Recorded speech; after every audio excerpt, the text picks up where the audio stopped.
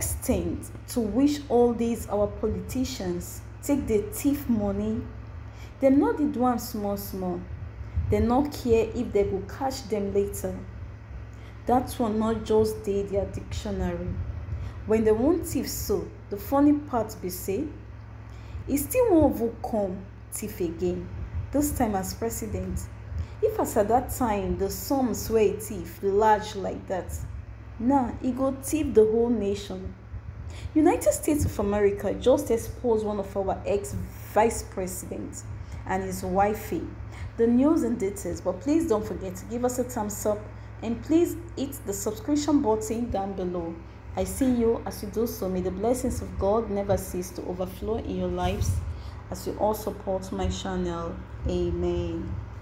Documents exposes our ex-vice president Atiku used wife to launder $40 million to US for 8 years. A report on our former Vice President Atiku Abubakar was subject of a probe 11 years ago by the United States Senate Committee on Homeland Security and Government Affairs, chaired by Senator Carl Levine, has been obtained by Sahara reporters. The report detailed how Atiku, as Vice President of Nigeria, used offshore companies to siphon millions of dollars between 2000 and 2008 to his fourth wife in the United States, Jennifer Douglas Abubakar.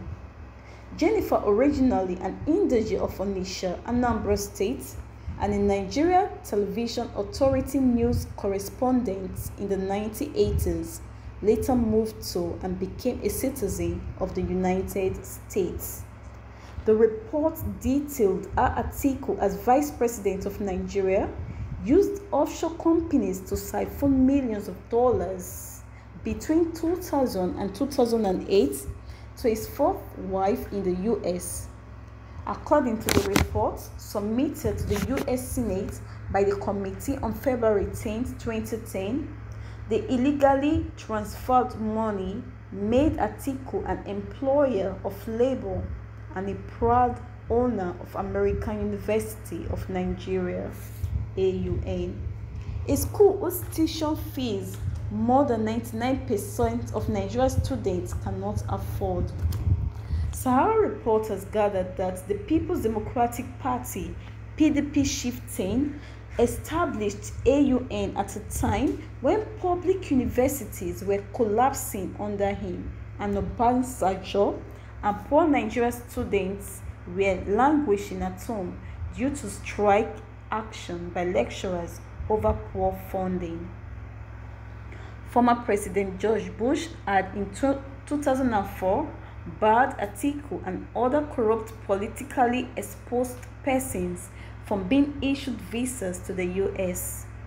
The US Senate probe indicting the former Nigeria VP was motivated by US government concern about corruption in the Third World and its corrosive effects on the development of honest government, democratic principles, and the rule of law.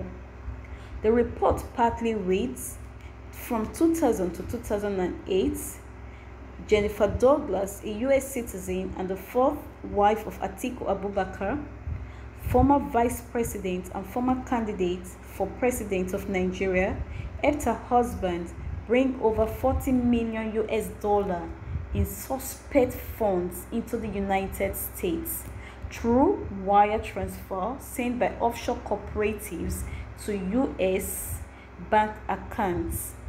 In a 2008 civil complaint, the US Securities and Exchange Commission alleged that Ms. Douglas received over $2 million in bribe payments in 2001 and 2002 from Siemens AG, a major German corporation.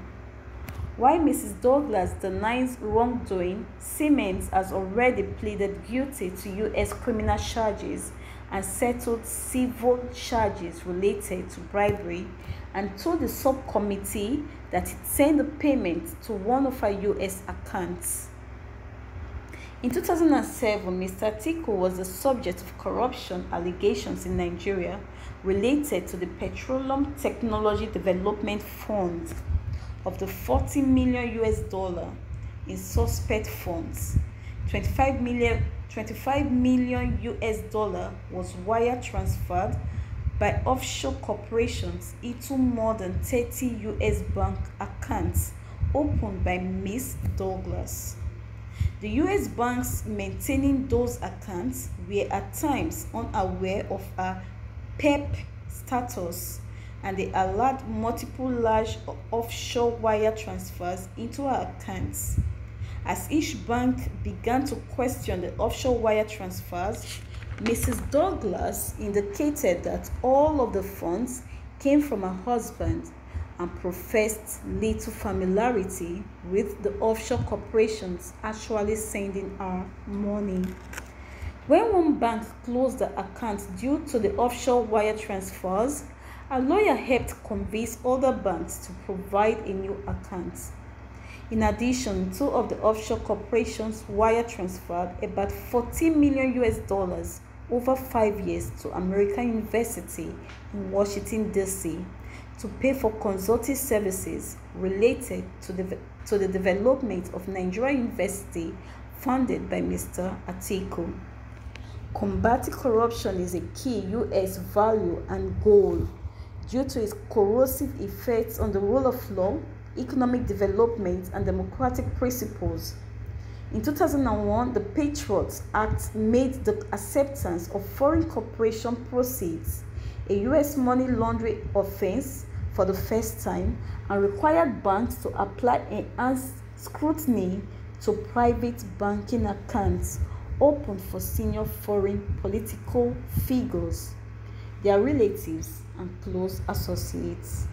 It will be recorded that a former U.S. Congressman, William Jefferson, was in 2010 sentenced to 13 years in jail for corruption that involved U.S. companies and Nigeria officials.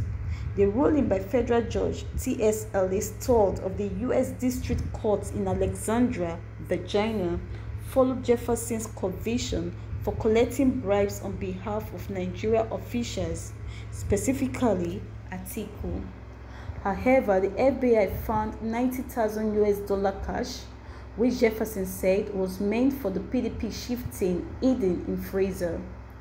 But Atiku and his wife, Jennifer, did not accept summons and subpoenas to appear before the U.S. courts. Instead, they moved their family out to Dubai and put their Potomac mansion up for sale. Please click on the notification bell for more updates and also give us a thumbs up. Thanks for watching. Bye bye.